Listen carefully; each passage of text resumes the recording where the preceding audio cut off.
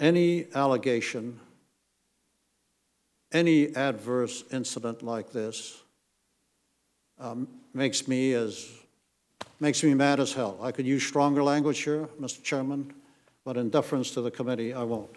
If there's anything that gets me angrier than just hearing allegations is to hear you tell me that we have folks that can't be truthful because they think the system doesn't allow it. Would you explain to me, after knowing all this information, why you should not resign?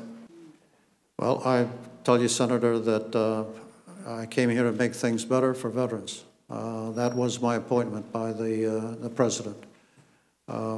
Every day I start out with the intent to, in fact, provide as much care and benefits for the people I went to war with and the people that I spent a good portion of my life doing. This is not a job. I'm here to accomplish a mission that I think they critically deserve and need.